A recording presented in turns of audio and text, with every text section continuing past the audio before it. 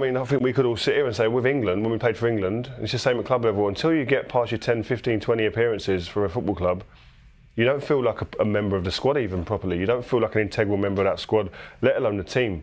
You need games, you need back-to-back kind of opportunities to go in and play, and then you can earn that right to be in a team and a responsibility from your other teammates. Some young players don't understand the standards needed. Yeah. They step over to the dressing room, they've done well in the youth team or reserves, whatever it is, and all of a sudden they don't clock on quick enough. Some do later on, some do straight away maybe, but a lot of players don't get that standard. Hard work, focus in the game, how you live your life, what you do. They don't quite get it. I remember saying to you actually when we first started working together 2 or 3 years ago, I said at United, what did Sir Alex say so that when players arrived they knew the levels, the expectation? And you said, well, he said nothing. I said, well, he said nothing. He said, no, because it was up to us. We were their teammates. We told them what's expected. You don't necessarily have to tell them.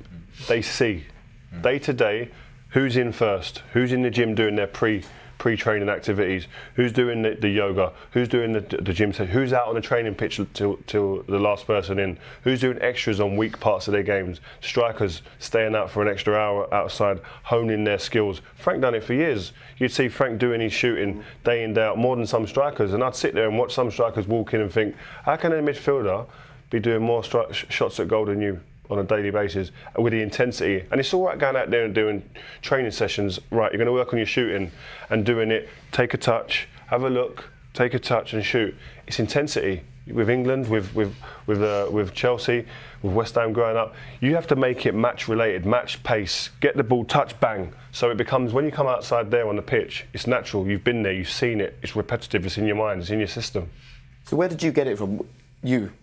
Probably within. I mean, the fortunate thing I had was a footballing dad, so he sort of rammed it into me at a very young age, so I had no choice. He used to ram it into him, don't worry about that. He let you know, did he? Do you think I wanted to stay out and do like long runs? I had no interest, but I mean, he did. But you know, as I say, I was fortunate. But everyone's different. Rio didn't have that, and Rio was a converted number 10. Pretty boy, fancy boy, became a centre half and didn't really want to head the ball. He used to head 50 balls in training. Get was it Roger Cross or whoever? Roger Cross, Frank Burrows. Yeah, volley the ball up to Rio on a cold day, and he's heading it, and he's heading it, and then throughout his career, he's heading everything, and that's the difference. That's what makes players, or doesn't make a player, if you don't make those sacrifices. What about you? When did you realise actually how hard you need to work? Well, you know, I was fortunate to play for Liverpool in the 1990 era when they just won the league. So I was training 16, 17, 18-year-olds with the best players around at the time. And as Frank says, as soon as you join in a training session with them and you're slower than them and you have too many touches and you get caught and 5 or 6 of them are barking at you, pass the ball quicker and the coaches are barking at you, you know then you have to keep on working hard and improving and being quicker and being more focused and having the confidence to do things. Otherwise, they've called you over, or you're with them training because they know how well you've been doing at a younger level. So they know they've got ability. It's just whether you can step up. And at that level now is really difficult. But you just have to keep on working hard. We keep on saying it all the time, work hard, work hard. Yes, everybody was blessed with lots of talent, but the hard work behind the scenes, no matter what we say, you know, off camera or, you know, we have a laugh and a joke, when we were training, you know, it was 100% committed and 100% hard work and focused and trying to be the best and trying to be better than the teammates who was slightly in front of it. All right, I have to work harder if I'm going to jump in with him. And then when you get your opportunity to play, level of consistency again. I think it's also about the mentality. When you go over to the first team dressing room, you go over to the first team pitch, it's mentality. Are you strong enough mentally to handle it? And you get tests. I remember we used to get called over. We was on the same training pitch area as the first team, the youth team. Injury or someone doesn't turn up, they'd call us over. And I remember hearing Julian Dix on a number of occasions saying about certain young players, "Send him back. He ain't good enough." And that's not like Dix. And you see, and all of a sudden you look at that player. Some shrink and never to be seen again. But some say, "Pardon, give me the ball. I'll show you." Do you know what I mean? And that's what it's about. Is there's tests along the way. Who's mentally strong enough? Who's got the foundations built to go up and stay? Does that ring bells? The Dixie, yeah. I used to clean his boots. He used to throw them back at me. I was scared of him. But we've all been heavily criticised in our careers as well at times. And again, it's how you. If you're in a team and you're one of the star men, you'll get criticised more than a lesser-known left-back or the lesser-known right-back or something if you're one of the star men who has to perform at a consistent level. And it's how you respond off the back of that as well. You know, when you're going through a bad patch, you have to be up here. You have to be switched on and think, you know what? I'm not going to hide today. I'm still going to demand that ball. I'm going to still try that thing. And if I get it grown off the crowd, you know what? I have to go through it again and battle through it until you start getting it right again, and then you'll come round, and then the confidence will return. And as Rio said, many a player, just you see them shrinking at times on the pitch when the crowd goes, ugh. You don't want the ball, they're hiding, they're turning away. We saw it at West Ham a couple of weeks ago when they played Liverpool. Oh, I don't want it, I'm looking over here and running over here. And it's how you respond, because everybody knows it, you can see it, what they do now. Talking of West Ham, we've discussed this with you about coming through at West Ham and getting really badly criticised from the fans.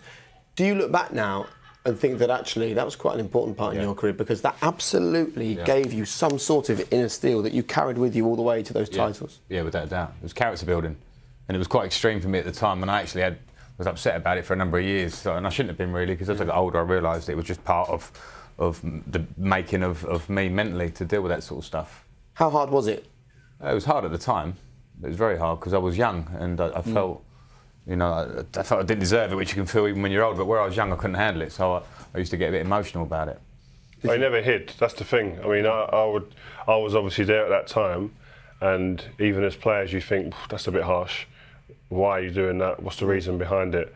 But one thing I would say, and if young players are listening, is that criticism from fans, from some people within the club. Frank never hid. He always went out there, took on the shots when the opportunities came up, took on the difficult pass forward, went out there with his chest out to actually prove people. And I think he probably used it as fuel to make them strides forward. And sometimes you become bitter with stuff like that. You get a bit bitter and you think, right, but that's a stimulant to prove them wrong. And then when you do prove them wrong, you're not going to shout about it, but inside you know you've shut a lot of people up. And the same people who called you all every name under the sun are suddenly saying you're the greatest person around, and that's exactly what happens in football, doesn't it?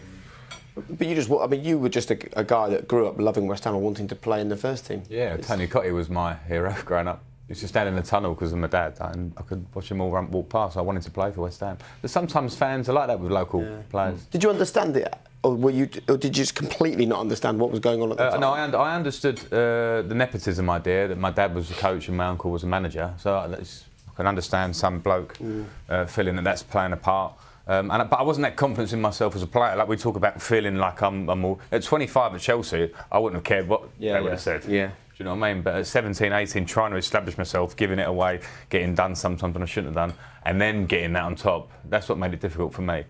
And I did feel like hiding sometimes. And maybe I did occasionally. I don't know. You know, I got through it though. But it's part of the process. But the young kids now have got a different medium to be criticised by. That's social media. Yeah. It can be even more difficult now for them because they're getting it direct into their own social feeds that they can look at themselves. So in terms of character building, thick skin, being able to look at criticism and get beyond it, I think it maybe could even be harder now for this generation. Yeah.